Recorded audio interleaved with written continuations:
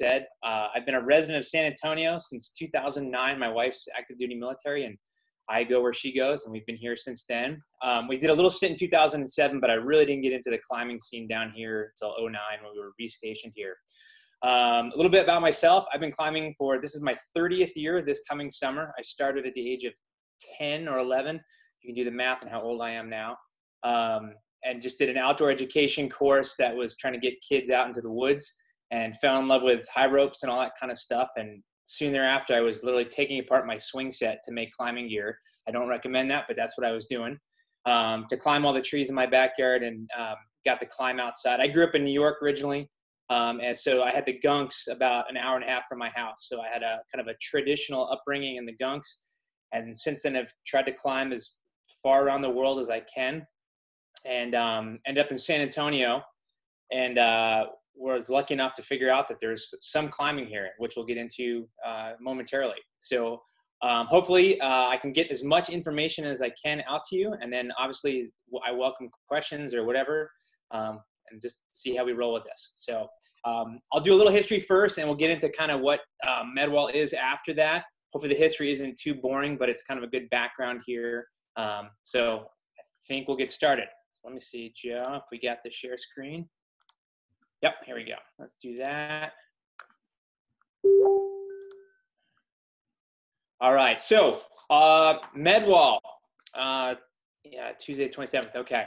So general description, so basically Medwall is a limestone cliff, for those of you that don't know anything about it, up north of 1604. It's kind of near Paisanos Parkway, and there's an elementary school up there. The easiest way to find it these days is it's right off the Salado Creek Greenway. They've put that in since Medwall was first climbed back 20 years ago. So we'll get into kind of the history about how that all developed. In general, the cliff actually faces due north. So in the wintertime, it can get pretty chilly because it's in the shade most of the day.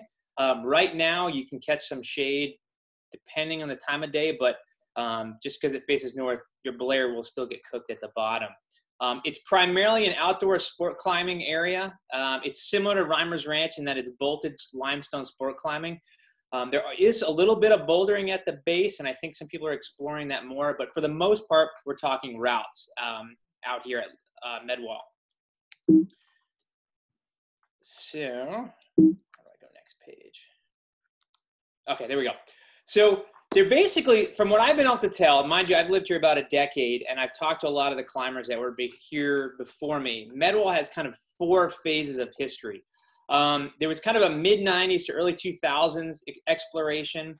There was a period 08, 09 where activity really picked up. And then the early 2010s till when it was closed in 2015 was the period I was involved in with some other locals as well. And then it was closed from 2015 until recently, which we'll get into.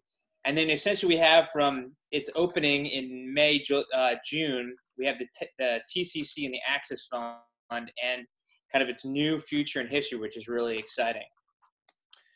So mid-90s, early 2000s. So a lot of people don't realize that San Antonio actually had a pretty active climbing group in the mid-90s. There's some older climbers here that were really active both at EROC and abroad, kind of the James Crump era EROC. They did a lot of climbing around here, a lot of development out at the Pecos that most people don't know about. Rumored to be hundreds of sport climbs they put up out there. And I think they started looking a little bit at Medicine Wall as kind of a local backyard thing. Not a whole lot of development out there, but a little bit. So Medwall originally was developed as a top rope area. That was kind of how the Central Texas climbing community would start to explore limestone. Reimers was actually originally all top ropes. They talked to Milton Reimers about climbing out there back in the day, and originally they would just run a bunch of top ropes down before they really started bolting for lead climbing. So the same is true for Medwall. The original bolting and climbing out there was primarily done via anchors on the top of the wall, which were out there up until it was all removed when it was closed down. So you could still see some of the old bolts along the top of the wall that have been out there for quite some time. The name Medicine Wall actually comes from a bunch of BAMC residents, so there is a medical tie. I've actually met one of them. He worked with my wife at BAMC for a couple of years before he retired from the military. But when they were residents, this outdoor group of medical climbers would go out there and bolting some of the original lead routes out there, mainly on Old Testament is what this guy told me. His name was Chris White, is one of the climbers that was out there. And so some of those original lead routes on Old Testament were done by actual medical residents at BAMC. So from what I can tell, it was probably something like Texas Caterpillar, Bermuda Triangle, some of the original Old Testament routes. But I really do need to dig into this more, because in the time I spent out at Medwall, I always meet climbers that are like, tell me stories like, we were out here top roping back in 2002 and that kind of thing. So hopefully as it opens back up and we meet more people, we'll start to get some more of that history kind of trickling down, and we'll be able to kind of put it all together at some point in a written history. So after that period, from what I can tell, is it pretty much stayed as is for a period of time. And then around 2008, 2009, a new group of climbers started taking a look at Medicine Wall. They used some of the top rope anchors to explore stuff, but then they were the group that really started bolting some of the newer, harder lead routes out there. Honeycomb is a classic that was bolted. Breezy Fear of Falling on Buddha Wall, and I'll show you some of the walls in a little bit. And then New Testament Wall, which is the real steep wall to the right of Old Testament, has some of the kind of the premier harder routes out there. Dancing with Bow-Legged Women and Cute Without the E are both kind of mega classic 11s out there. That group, you can see here, was led. Lauren Graham was a local Austin climber. If you've ever been up to Reimers and North Shore, he's been pretty active up there as well. And then he recruited a bunch of local climbers, namely Lecknell, Matt King, Blake Edge, Kevin Kuhn, and Ted Butler. And Lauren posted this years ago on Facebook, but he basically said that I think he had a girlfriend at the time down here, and he started developing these routes so everyone would have something to climb down here. And most of that bolting was done, he said, in about a month period of time, just throwing some stuff in and seeing what would go, and it was kind of neat. This is also about the time that the Facebook group page where you start to see San Antonio climbers show up was, I think, originally started, and it was essentially maybe 10 people on there kind of sharing stories about who was going to go out to the wall and whatnot. So that was kind of phase 2 of the development. And then around 2010, I moved here in 2009, and at that time there weren't any real climbing gyms. Thank you, Armadillo. So we were any of the climbers that were in town were kind of looking for different places to climb. And where I lived, we all kind of ended up going to the Rim Lifetime Fitness. They have the classic kind of gym walls there. And for a while, we had a pretty good core group of climbers that were all pretty serious about it and getting out and trying to explore the area. And one of the head route setters there that ran the wall was Judge Reinhardt, who people have probably met either through Armadillo or elsewhere. And he told me about Medicine Wall, said you should come out sometime. And I went out there with Judge and some of the other Lifetime people I was climbing with, and we started looking at Medicine Wall and seeing, wow, not only is there routes to climb here, but there's a lot of potential for more routes to be developed out there. So this is the first time I was in a place in all my climbing years where there was a lot of kind of new stuff to look at and an ability to contribute to the climbing community. So I started looking at some of the other new walls and essentially vertical gardening, cleaning up a lot of routes with some help from a buddy of mine, Steve Io. And I did Malpractice Wall, which was just a lot of dirt shoveling and pruning and whatnot, and started filling in some of the walls with more moderate routes and just getting everything kind of cleaned up and I would say improved. Some of the hardware was starting to age out a little bit, so we started fixing some of that.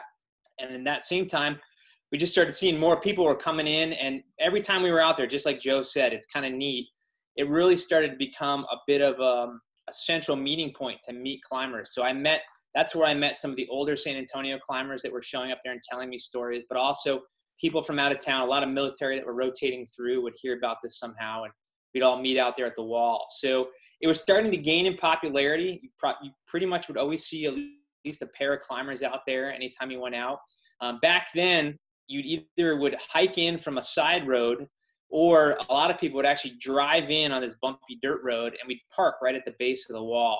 So classic kind of good old days. We could just drive all our equipment in And it made developing routes a lot easier because you could just walk to your car to go get your tools and whatnot. But about this time, as it started to pick up in popularity, questions started being asked by climbers about what the access status was. And at that time, a lot of us actually thought that the city had already purchased the property for the future Greenbelt. That was starting to expand. It's nowhere near as big as it is today, but we actually even ran into a park police officer on a 4x4 driving up the creek bed one time and chatted with him. And we thought that actually the city already owned the property. So we decided to meet with them, and this is probably circa 2013, and see if we could officially kind of get climbing on the map for something that they would allow on their property. Because at some point we knew they were going to bring a trail through there, and issues would come up. So around, I think 2013, myself, Steve, and Joe Sulak, who's another huge prominent kind of San Antonio climber. You've probably climbed routes of his up in Reimers at some point.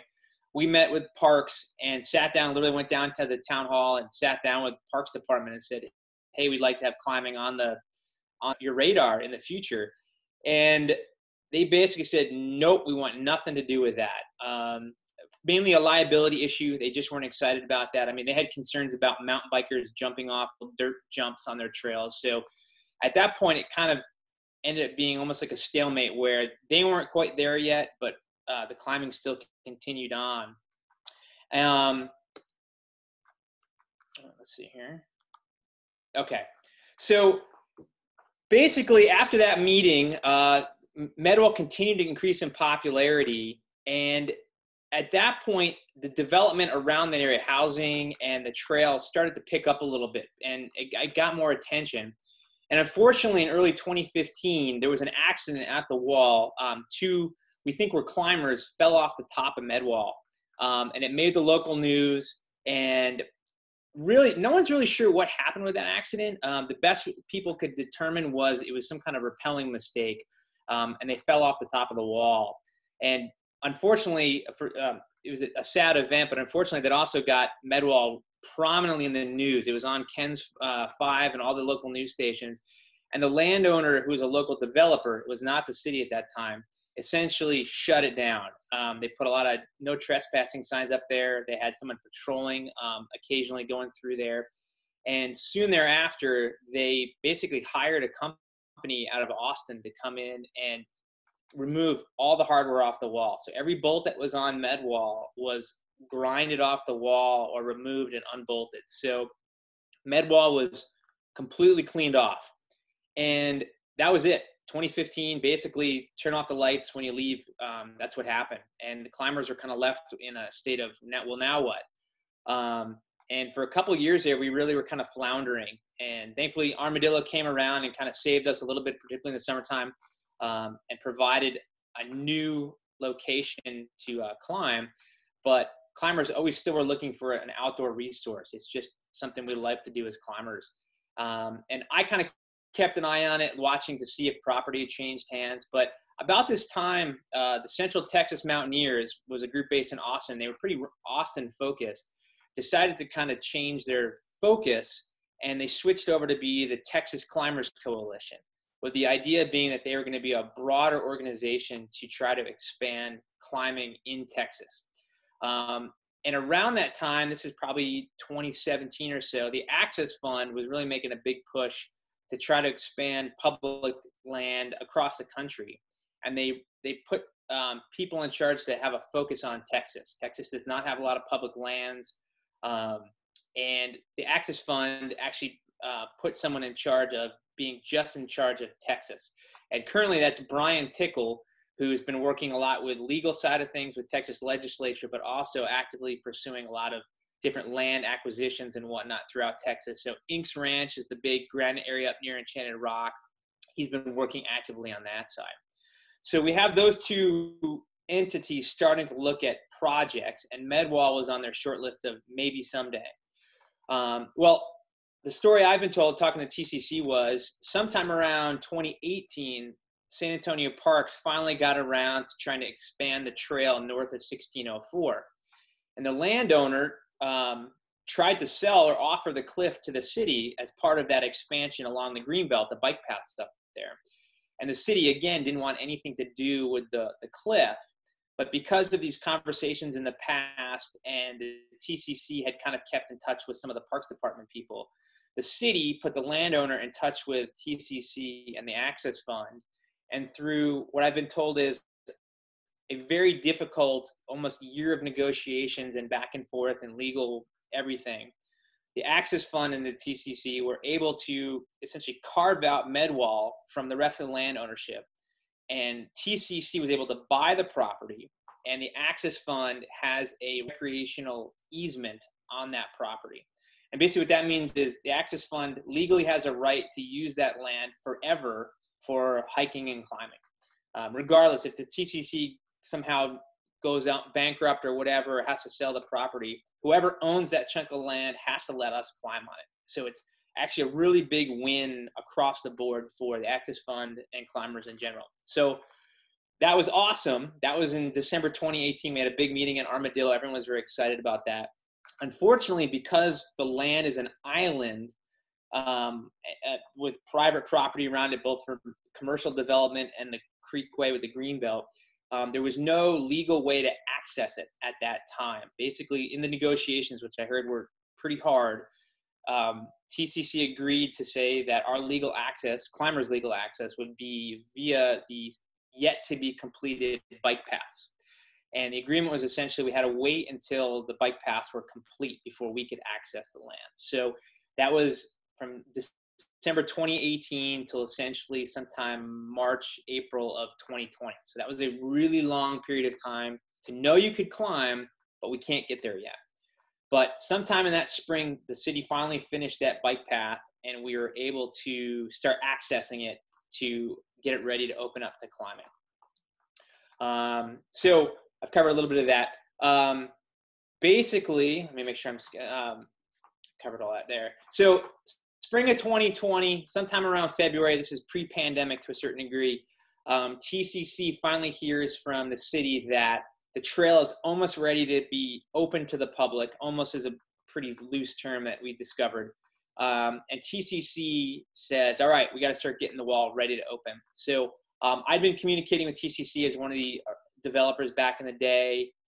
Judge also had ties to multiple phases development, so he was a really good resource. And then Joe, being a pretty worldly climber, having done development his own, we started going out to the wall to get it ready to go.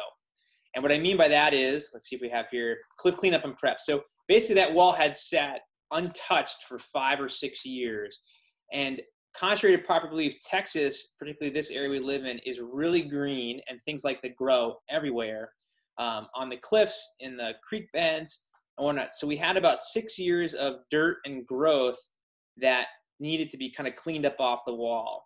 In addition to that, TCC, knowing how much use it was going to get, kind of said, and we had talked about this, it said we need to make it better than it was and really prep it for general use. It's going to literally be 20 feet off a public bike path. We're in a major metropolis.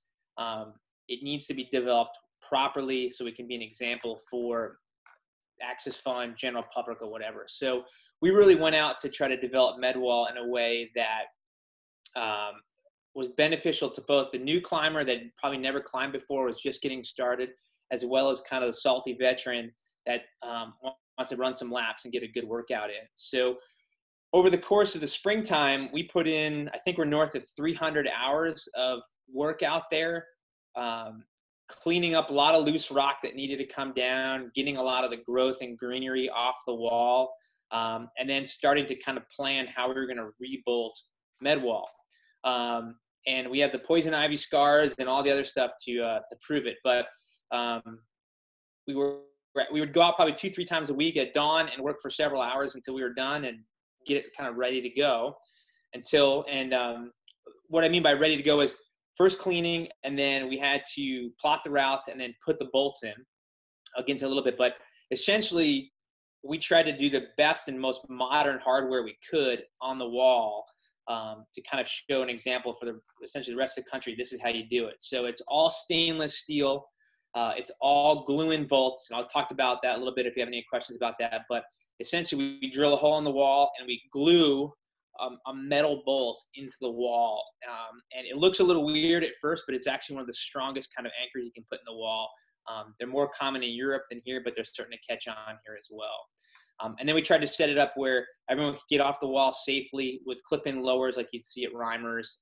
So people don't have to mess around with retying a rope at the top of the wall. Everyone can kind of just climb up, clip and lower. So it's a bit of an outdoor gym, but given the location and what people are going to be using it for, that's actually probably a good thing, where it's a great learning zone as well. So now I've told you kind of the history of the wall, just a little bit back on getting there. Basically, the only place to park is just inside 1604 at the Salado Trailhead, Salado Creek Greenway Trailhead. And we can probably send a follow-up email in terms of actual directions and whatnot, but it's about as easy can get. There's a really large parking lot there, probably holds 40 to 50 cars. And then there's a nice trailhead sign and a paved path, 12 feet wide. And it's pretty much dead flat, a little bit uphill and downhill. You can just walk there. It's pretty much exactly 1 mile from your car to the main wall areas. You can also ride a bike. I highly recommend it. I've been riding a bike with a little tow behind trailer with all my gear back and forth the whole time. Makes for a nice, pleasant ride there. So you can just park, drive in. It's free to everybody to use the bike path, and you just ride in, and the cliffs will be there when you get there. So a little more overview here. The cliff band is essentially on the left-hand side, and when you start walking up the trail, riding up the trail, you'll see the cliffs kind of pop out of the woods on your left-hand side, and they basically go Buddha Belly, Metro, Old Testament, New Testament, and Malpractice. It's really one big cliff, but the climbers, we all started kind of naming each prominent zone or sector. Sectors is kind of a European term where that's sector whatever. So we've named the different sectors because they're kind of natural breaks between the different parts of the wall. But it's probably about a 1,100-foot cliff all in of usable climbing.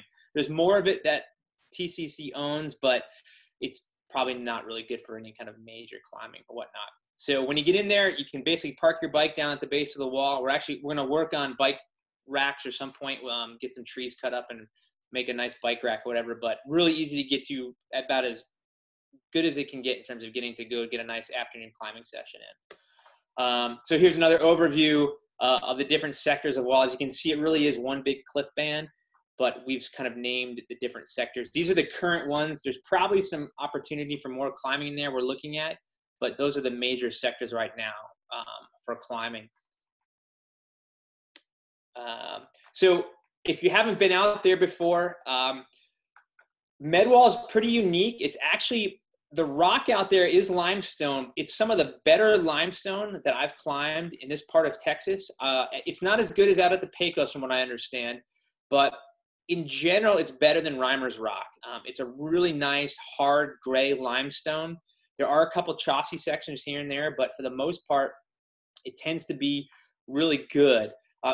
Because of that, it's also taller than most of the other climbing in the central Texas area. So unlike Reimers, where you could get away with a shorter rope, you really need a full-length rope here. So at least 50 meters. Old Testament is 25 meters high. I usually tell people 60 just to give yourself a little wiggle room. So definitely a 60-meter rope. Same thing, quick draws. These routes are long and they're bolted well. So a dozen plus quick draws will not go to waste on some of those routes. The anchors are all clips, but I think some of those routes are north of 12 bolts on the long ones. Most of them aren't that long, but 6 quick draws won't cut it at Medwall. Your usual stuff, you're going to need harness, shoes, belay device, helmet, that kind of thing. I highly recommend this time of year bug repellent. Some of those neighborhoods have the water drains down into that creek bed and it'll sit there. It can be really pretty with ducks and frogs and all sorts of other stuff, but they also have a lot of mosquitoes that will try to carry you away at the right time of year. So bring your bug spray. Sunshade, like I said, it gets shade at certain times of day. You can the climbers up on the wall get the shade. If you're belaying, you will feel like you're standing on the surface of the sun at times. So be prepared to have a hat or some kind of shade and bring plenty of water. There are no facilities out there, so be prepared. The closest facilities are where you parked, which actually isn't that bad, but Everything you bring out there, plan to bring back in. So no trash cans. If you need to use a restroom, you got to go back to the trailhead to do that. And like I said, bike, really great way to get out there, and we'll be working on bike racks hopefully in the near future here. We'll see how it goes. So lastly, Joe asked me to specifically talk about anchors at Medwall. So going into rebolting, a lot of times if people have climbed at Reimers or elsewhere, even in a gym, you're probably used to seeing two bolts side by side. There's some historical reasons why that's ended up going back to kind of the piton days of yore. But in reality, you don't need bolts side by side. It's kind of just a legacy setup. And in most places, like in Europe and whatnot, they tend to do what's called an inline or a vertical anchor. And the reason you try to do that is if your bolts are spaced horizontally, your rope kind of has to do this multiple bend up, down, and over, and it tends to twist your rope a little bit. And so when rebolting Medwall, we tried to do it in the most modern way we could that's really convenient. So you'll see essentially two setups. The one on the left, which is kind of what we call a vertical French setup, where you clip both of them, but you really are only weighting the top anchor, or the middle and right setups where we have the two carabiners able to meet in the middle where you can clip and lower. And both of those are great because you have a single point where your rope bends, and that tends to be a lot less twisting. And in the case of the one on the left, the French setup, we're actually only wearing out one piece of equipment. So when time comes to replace it, the bottom piece has probably taken almost no wear. It costs less in terms of maintenance and whatnot to replace that piece when it comes. We have gotten questions even when I'm out there about should we use our own quick draws or whatnot. It's really up to you, but the whole point of putting steel carabiners and having the TCC fund this is that we want people to be as safe as possible by just clipping into the fixed gear and using that to lower off of. Anytime you can avoid having to mess around with rope switching out or untying and retying at the top of a wall is an advantage. And I'm a big believer after many, many years of climbing that we should be making it as safe as we can, particularly in a sport climbing setting like this. There are other realms where the game is a little bit different, but here I encourage everyone to just climb up, clip, lower down, and take advantage of that hardware that's been put in there for you. And if you're really thankful for it, make a contribution to the Texas Climbers Coalition, who's helped fund a lot of this. So that's my long-winded, I tend to talk a lot, spiel in terms of the background of Medwall. Let's see if I can jump out of here and stop our screen sharing.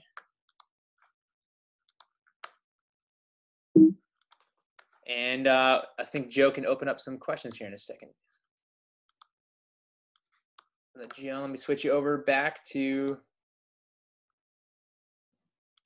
Oh, I think I have to. Let me stop the screen sharing here. I should be unmuted. You can keep your screen up. All right, let me see if I can turn off screen sharing here. Hold on 1 second. Oh, it's fine. Is it still running? Yeah, there's a few questions that. Well, I had a few that I wanted to kind of prompt, and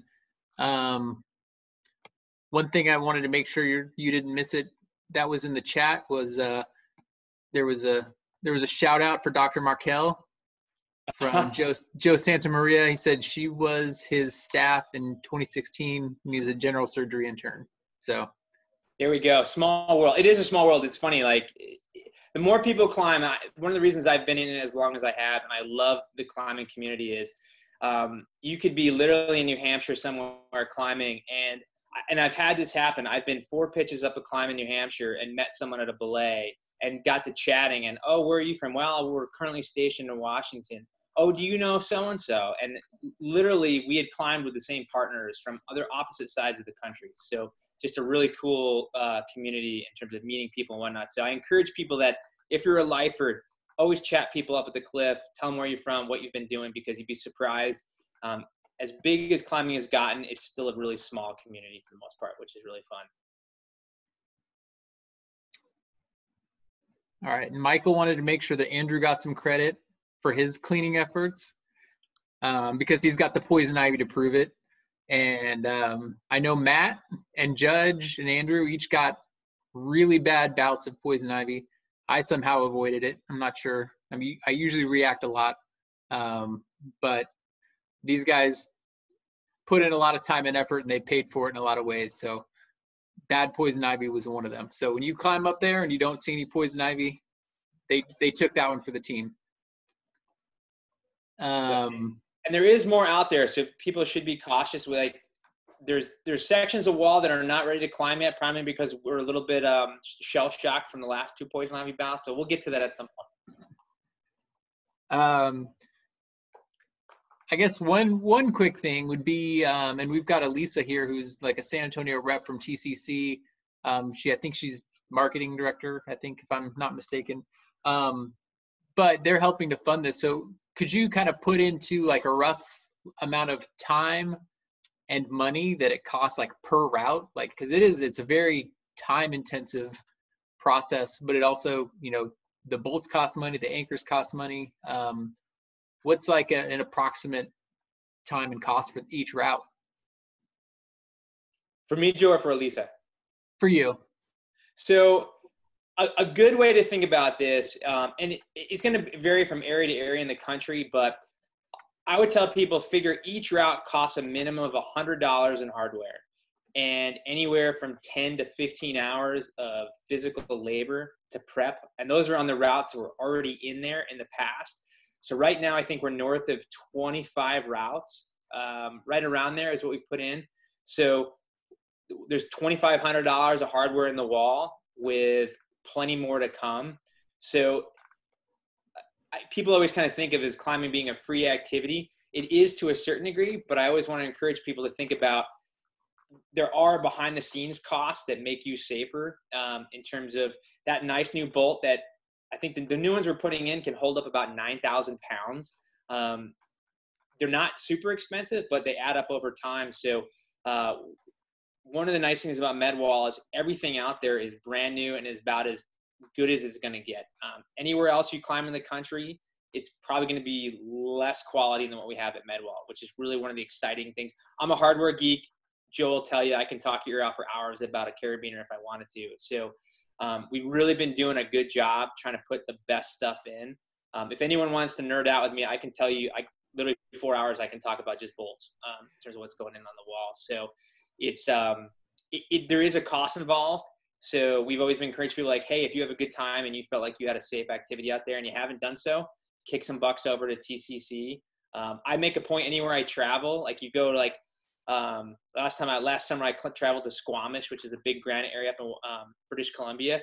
You go shopping for a carabiner, I'll drop $5 on the bolt fund up there, because somewhere along the line in your climbing career, you're going to come up and you're going to have to clip a really rusty, ugly bolt, and you're going to hate life for that time period.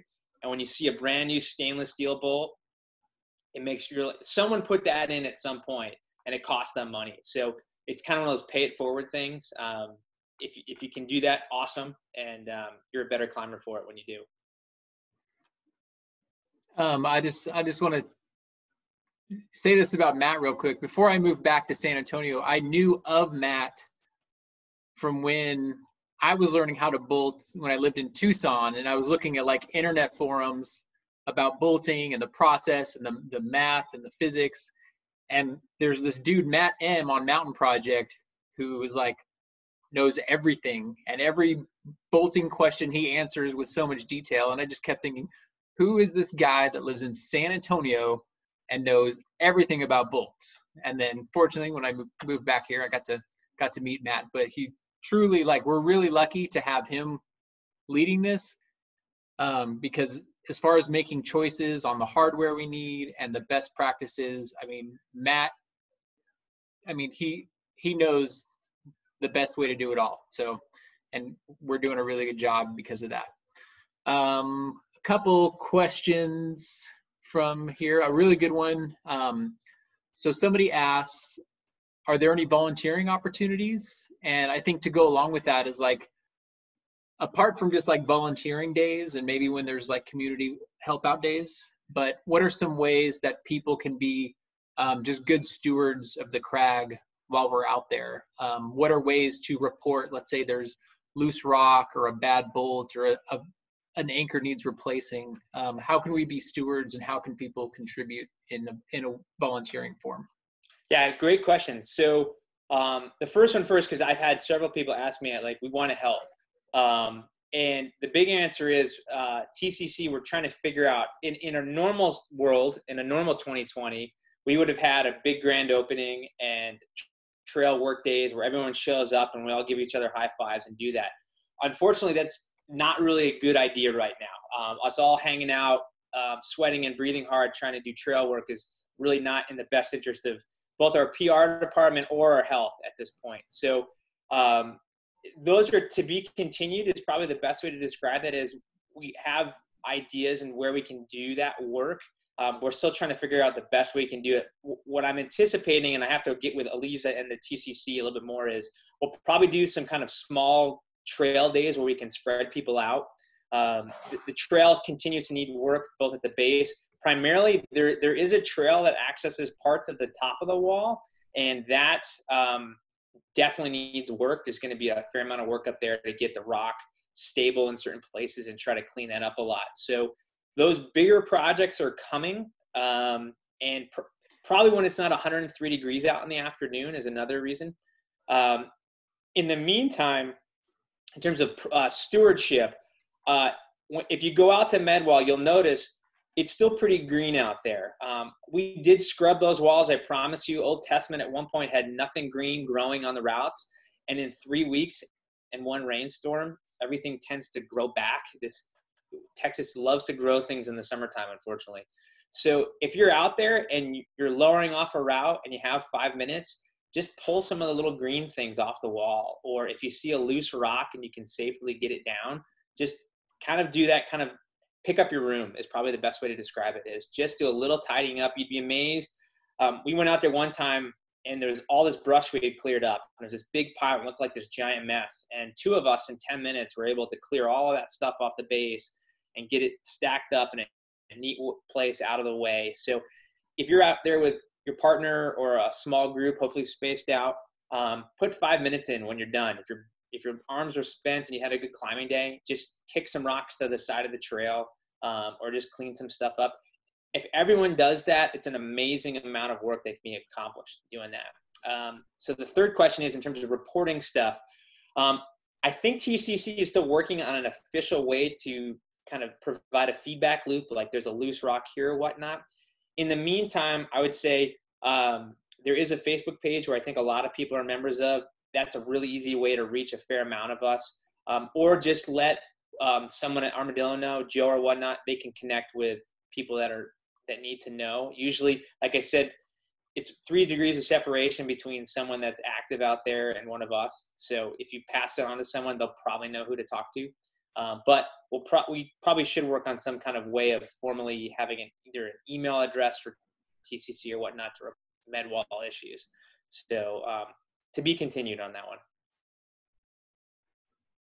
All right, so Levi, this is being recorded, and anybody else who joined late, so you can watch this later. I got it started like 30 seconds too late, but most of it's recorded. We had a couple, thank you, Karina. We had a couple questions about grades. One specifically, how hard is bow-legged women? And one is, how much potential is there for routes 5, 12, and harder? So Joe, I'm gonna have to kick that back to you because you're the grade master with all the setting experience. Bow-legged traditionally has been given 11B.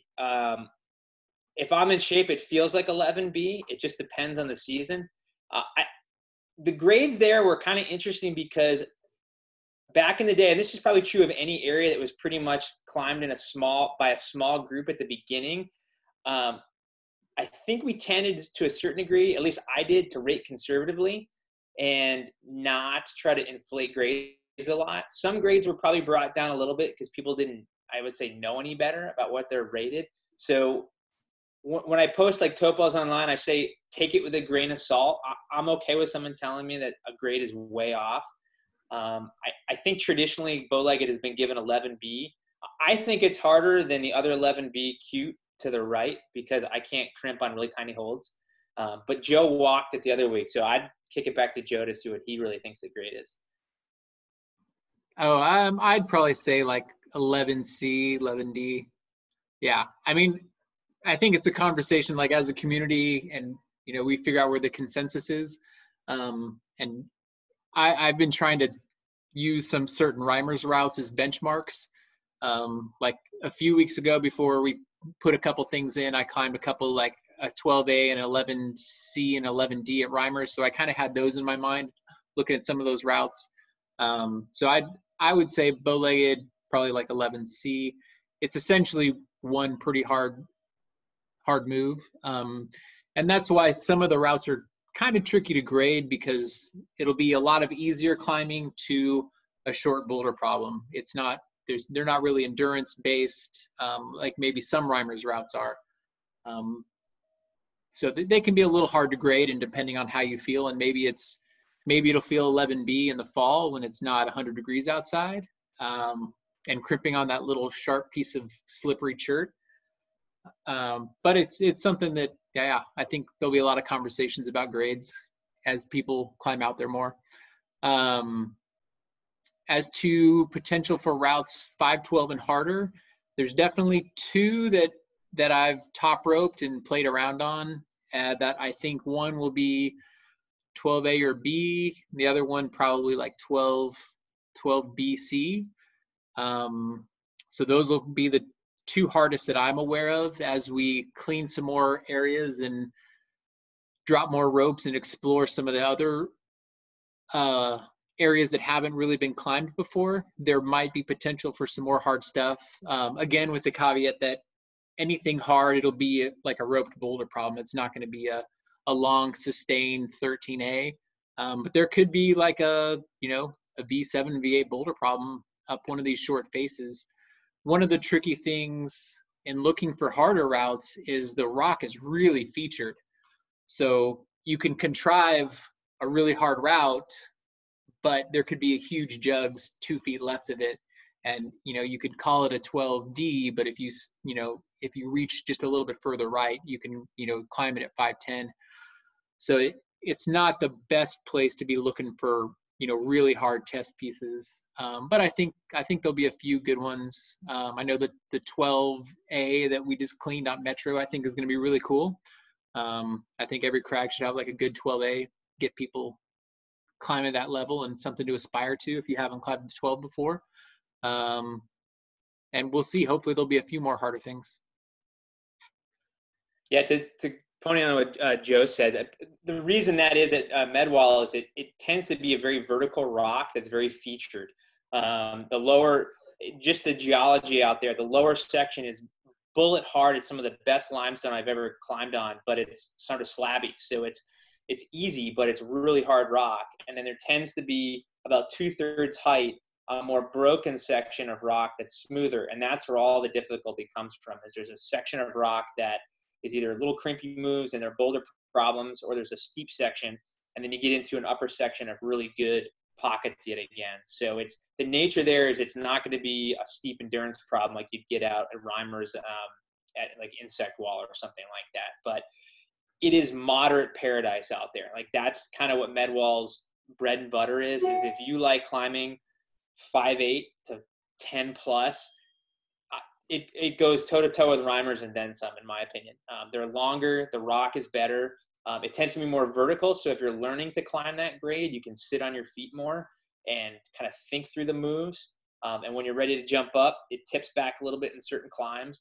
But, man, if you liked 8 flake before it fell off, there's 6 8 flakes that are better out there, in my opinion, in terms of really good moderate climbs. So the other exciting thing about that is man, you can take your kids out there. Like a lot of places are hard, but if you have, like I have a 9-year-old and an 11-year-old, and a lot of climbing is hard for them because it tends to be steeper or smaller holds and whatnot.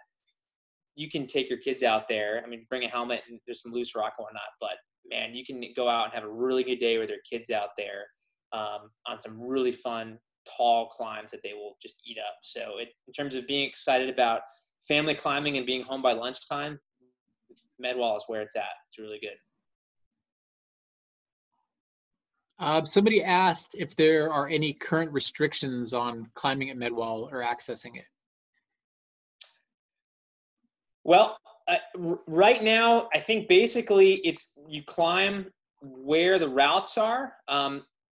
At some point, like right now, we don't have a lot of people accessing it from the top. There is a top trail. Additional signage is going to go up. We're going to ask that people don't access any part of the wall past the top of Old Testament, essentially where there's a climb called Bermuda Triangles, which the anchors are right below the edge of the cliff on a very kind of like a prominent overlook. We're probably going to ask people don't go past that point. The reason being is the ground starts to slope and become loose, and there's just a lot of loose dirt and rock that can get kicked down. And getting to the tops of the cliff over there is not something we want people doing. There's a lot of slip and fall hazards, unfortunately. So in terms of restrictions, we're going to say at some point there'll be a sign, don't go past this point. But really, if you can't get to the top rope by just walking up and looking over the edge, we're going to ask people not to go tromping through the woods. The other restriction, and I think that's on the signs, is that we don't want people top roping off of anything that's not bolted. So essentially, again, only climb the climbs that are in place right now. There's reasons for that in terms of preserving the trees, but also a lot of the rock out there, and a lot of the work we put in is a lot of that rock required a fair amount of work to get kind of solid. Some of that was really good from the get-go, but Joe and I can tell stories of sitting there pulling chunks of rock. Joe sent a piece of rock that was the size of your refrigerator down off the wall. So if the rock hasn't been cleared and kind of prepped, we don't want people really trying to go explore that stuff, primarily because it's not ready yet. And we don't want you pulling stuff down. One of the big things is we don't want to have people getting injured out there, particularly literally just open.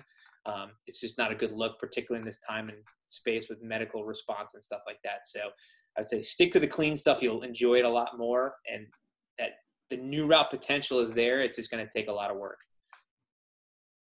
Yeah, and somebody commented that in the crack of Bermuda Triangle, there's a large loose boulder that it's probably hard to move. It's wedged in there.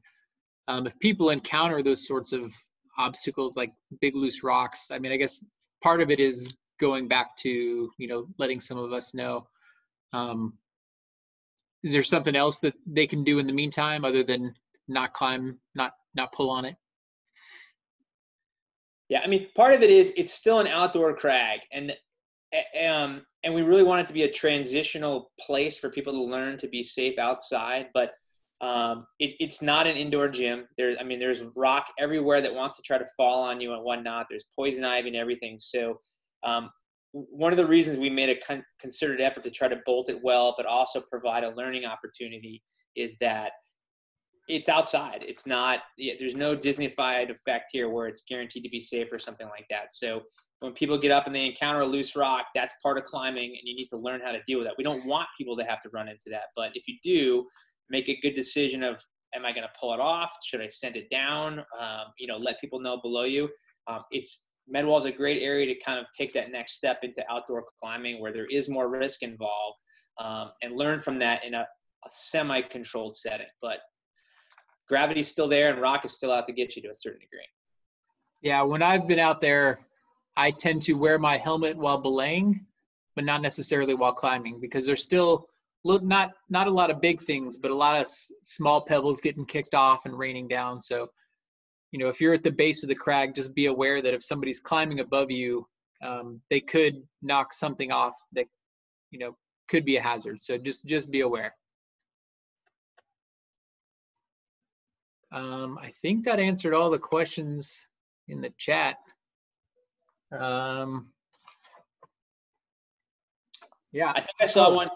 Michael had one about, can we top rope off these anchors or use quick draws? So that's a classic question. So we'll get into that. I know Michael's smiling over there because we've had this discussion before. So in the past, like when I was growing up climbing and whatnot, everyone was told to use your own gear on the hardware. And that was like a classic one, is always use your own gear. And the reason being is, particularly in the United States, there was no bolt fund. There was nothing. So if you were wearing out anchors, you were wearing out anchors. And a lot of times back in the day, we would have rings or something else that would tend to wear a little bit more quickly. So the flip side of that is is that people would use their own gear or whatnot. And sometimes that would result in more, I would say, faffing about at an anchor. If you had to clip anchors in and then you had to rethread a rope or whatnot, it just resulted in more complications at the top. And in this stage of my climbing, if there are steel carabiners up there, clip and lower, use them, and then kick $5 into the bolt fund.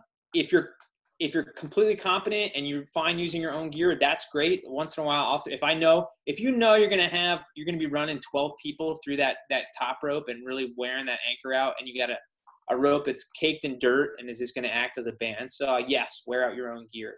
But if you're just climbing up and then lowering and maybe having a couple other people run a top rope on it, I encourage people to use the gear that's in place. I know that's counter to what a lot of us have learned growing up, but there's a reason we use steel carabiners. And at some point, TCC is going to, if we have high use routes, we're going to switch over to the big tow hooks. I mean, they literally are a giant tow hook and they have a lot of wear to them. I'm a big believer in if it can be made safer, particularly in this kind of sport climbing environment, why wouldn't you?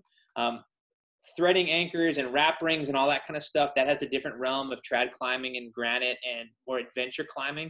But if I rode my bike in and I have a latte in my hand, I'm going to clip anchors and lower. And I encourage people to do that. Like that's, a lot of times in my 30-year career, I've seen accidents or I've heard of accidents where something happens at an anchor, particularly with inexperienced climbers trying to do some weirdness at the top.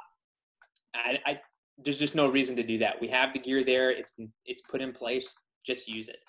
If you see something wearing out or you feel guilty about, man, I just had 15 of my best friends run through there and I had this rope that I put like a bunch of powdered sand in, and you groove it. Each one of those carabiners is like $5 or $6. So kick a couple bucks to the fund and we'll replace it. Like I'd rather have people be safe and not drink a coffee one day and replace the gear. It's just better to go that way. That leads to a good question from Galen. And this again comes back to Matt's expertise and his desire to share all this knowledge. But there's something really cool and unique that some of you guys may have noticed if you've been out there, is what Matt calls med school. Do you want to talk about med school a little bit? Sure. So getting back to kind of that safety thing. So a story I can tell is when I was out there years and years ago, I was climbing, I think it was crossover all the way to the top, and you get to the top. And back then they were just, you see these at E-Rock, again, a traditional area, but they were just fixed rings on the wall. So after you use your gear, the last person down would have to clip in at the anchor and untie the rope and thread the anchor. And that's a skill everyone should have as a climber. But at Medwall, because the accessibility means that people are going to have a lower experience level, they may not know how to do that. And unfortunately, in the past, a lot of people would learn how to do that hanging up on the wall with a partner yelling up to them. And I saw that in person at Medwall, where literally the guy next to me on Bermuda Triangles was tethered in with something, I'm even sure it was, and his partner is trying to tell him how to untie the rope, thread it through the rings, and retie 25 meters off the ground. And you could tell this guy had no idea what he was doing. So I kind of had to traverse over, clip in next to him, and talk him through the process and get him safe and lower him down. And this is when we have nothing but rings. And if you've climbed long enough, you've seen this somewhere. And there's no place that you can learn those skills safely that I've ever been to. You typically have to watch a video, or back in my day, it was literally a paper book you had to watch and do something on your refrigerator or whatnot.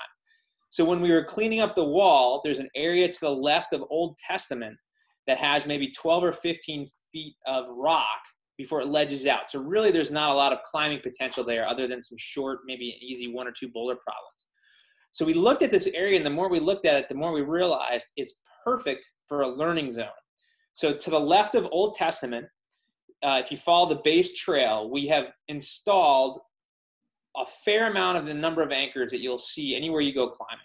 And we can try to put some pictures up. I didn't have the space to do that. But the theory was you can teach your partner, or you can learn yourself how to use these different anchors. So we have a Medwall anchor where you can just clip in 2 things. So if you have a newer partner you want to teach how to take and lower, you can literally step 2 feet off the ground and have your partner take and lower you. Yeah, it's not exciting, but you can go through the whole process in a safe environment. And the next anchor over is kind of your classic 2 hanging chains. So a lot of old sport climbs, someone would just literally bolt 2 pieces of chain to the wall, and you'd have to learn how to thread those. Well, there's actually really good resources. I think ACMGA and a bunch of different climbing guide services have videos to teach you how to do this thread and lower things.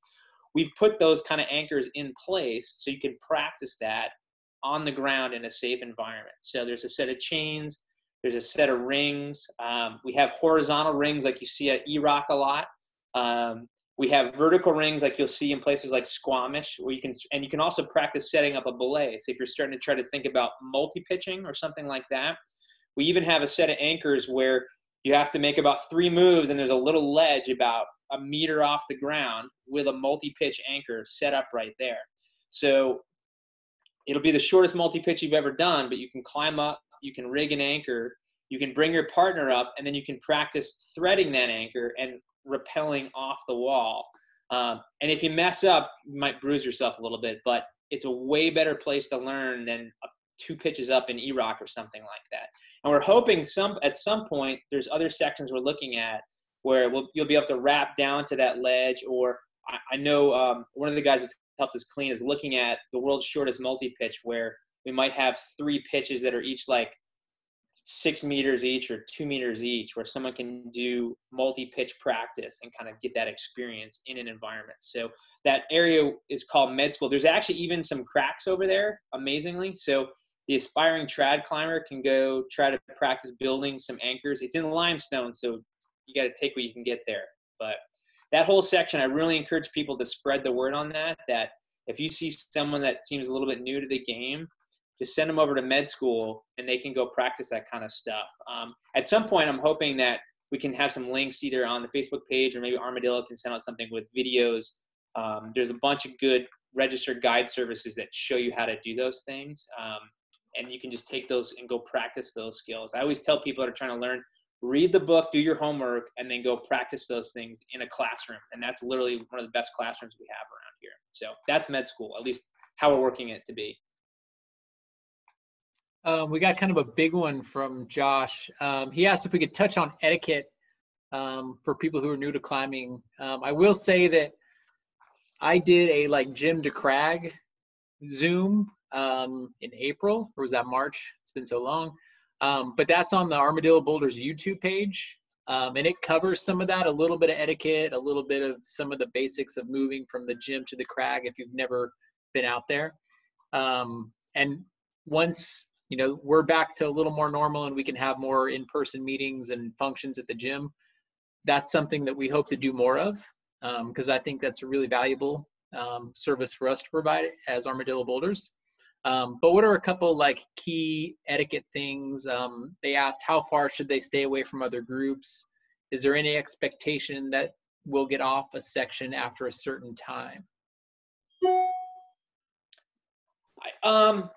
It kind of gets complicated, particularly, right now we're in some weird times, for lack of a better term. And as I mentioned before, and it was brought up, my wife sees the reports coming in at BAMC every day. So right now I would say etiquette is, I really encourage people every day. We're reading more and more about wearing a mask. I know they're hot and they're a pain. Joe and I have spent 100+ hours with an N95 or something like that. Conveniently drilling a lot of holes in rock creates rock dust, which requires, at least I wear a mask because I don't want to get lung damage. I know climbers that did that for 20 years and actually have lung issues from sucking all the rock dust in. So the same mask you need for COVID, you need to drill rock holes. So we've been doing that. So I can tell you can survive 5 hours out there sweating and doing everything with some kind of mask on. So I would say, and that's why I posted, I think recently, TCC has guidelines for rhymers. We just try to do that right now. We want to look like the good user group and not the one that's having a pool party in someone's backyard, and encourage others to do that. In terms of general etiquette and whatnot, I think the biggest thing we're trying to teach people is, and this is a big push from the Access Fund and a lot of other outdoor companies, is it's not the gym, and we need to kind of treat it as such, where in the gym we might have a really hard boulder problem or a route where we're trying to work where we're yelling and having a grand old time. It is an outdoor environment, and this is kind of harkening back to my upbringing where my first experience was, it was an outdoor research program. We were trying to, we learned to pick up trash and not litter and that kind of stuff. We're trying to encourage those ethics out at Medwall too. People may not realize it, but we can hear when we were doing the work out there, we can hear every conversation on that bike path from 40 yards away. And the same is true for every climber on that wall. The Grammy and Grandpa that are riding their bikes down there can hear everything you're saying when you're climbing on that route. So the person that pitches off bow-legged woman and throws a cursing fit, Grandpa, whoever, can see that and go, well, I don't like that climbing group at all. So encouraging, I would say, outdoor etiquette and putting the best foot forward and telling people that perhaps aren't behaving that way, that probably bringing it in line is a good way to go in terms of just general behavior. I can't tell you how many people would wander up to the cliff. It's so easy to get to and just watch. We've had families come up when we were doing development. So think how you want to be perceived by the family with 2 young kids. That's probably how you should behave all the time out there in terms of general etiquette. Have a good time, try hard or whatnot, but that's kind of how you want to go about doing it. We don't want to be the group that's a bit surly and, you keep your kids away from them when they're climbing up. We want the kids to try to get into it. We want to encourage people to want to climb and get to know us as a user group.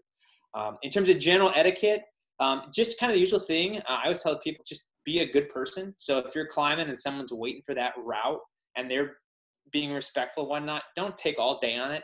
And if you think, like, if you're projecting something, these are kind of things, let them know, hey, I'm trying to work this for a little bit. Is that okay? Get an idea of what your fellow climber is looking to do. Generally speaking, we're a pretty nice group, and just a little bit of being nice to your fellow climber goes a long way. That's just, hey, are you trying to get on this? Well, I'll try to get my rope off there. Hey, I'm sorry I left that rope hanging up there. I won't be too much longer. Is that cool? Just that kind of stuff goes a long way. All right. Well, I think that's pretty good. So thank you very much, Matt. And hopefully we'll see you guys all out at Reimer or Medwall or the gym soon. And yeah, stay tuned for maybe more of this from Matt, because we want to hear more from Matt. So I guess anyone have any other last questions before we sign off? I can open up if there's anything last minute. Someone want to chime in? Oh, good. All right. Well, if you have anything else, feel free to email. I know, like, there's the email list going out if you have any follow-up stuff. In terms of, one thing I forgot to cover, I realized in my presentation, is where do I find out about the routes? Joe and I are currently trying to update the mountain project page. If you haven't been to that online resource, that's kind of the gathering zone of internet information for at least North America. And it comes with all the caveats of the forums are a mess sometimes. I hang out in the technical forums because some of the other stuff can be interesting. But there is a medicine wall page now that we're currently trying to update. That's going to be your best resource. There is a Facebook page as well that we try to update, but in terms of if you're not into that or you want whatnot, what am I trying to say? Mountain Project page is where you want to go for beta and whatnot. And we'll have topos up there. At some point when we get closer to kind of saturation of routes, there'll probably be some kind of print book that we'll put together, and it'll be in the local climbing shops, Armadillo, Carriot, REI, something like that. That's a long way off though. Publishing that's Michael's laughing at me on the side. So at some point we'll have something. What I really would like to do is gather some more history and get some more information there so people can have some kind of little pamphlet there. I'm a big believer in bookshelf history, support guidebooks and whatnot. That's always a really good thing. It's the way you grow as a climber. One of them is reading books and saying, I want to go there. Medwall is not necessarily that place, but getting a really good, pretty guidebook to some other place like Red Rocks or Squamish or whatever and saying, someday I want to go climb there. That keeps you motivated when we're all stuck inside and it's 100 degrees outside. So go get that kind of stuff, and you'll be a lot more stoked to go climbing when the fall comes, we hope. All right. Thank you, everybody, for stopping in. All right. Thanks, Matt. Thanks, everybody. Have a good night.